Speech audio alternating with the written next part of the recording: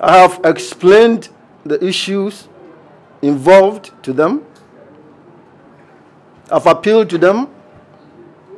I've entreated them. I have even begged them to rescind their decision of picketing at the ministry today on 8th of May 2017. Unfortunately, a call came this morning that some of them are here at the ministry. I took exception to that. I wasn't happy because from the way I spoke with the leadership, I thought they had understood my point. Here we are, disregarding all the appeals that I made to them, went ahead to picket here today. I will not say anything different from what I have already said, that the government considers, or the ministry considers, their profession very important,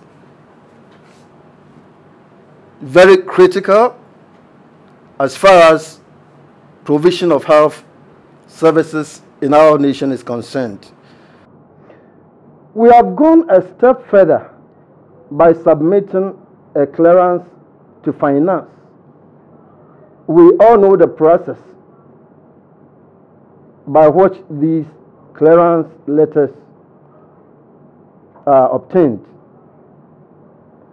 We keep following up to ensure that we get the go-ahead, the green light, so that we'll be able to start the process of recruitment.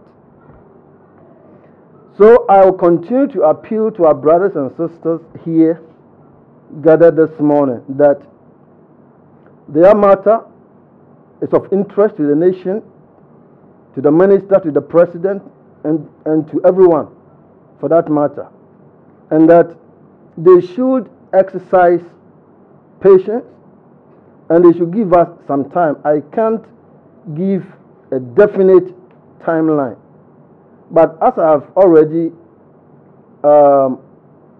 said to the leadership, I am personally taking the matter up, going to follow up on daily basis to ensure that the release is, or the clearance is given. So I will urge the leadership, the president, and his able assistant to talk to their brothers and sisters to end their picketing after this meeting, go home, just have a little faith and believe in what we are saying.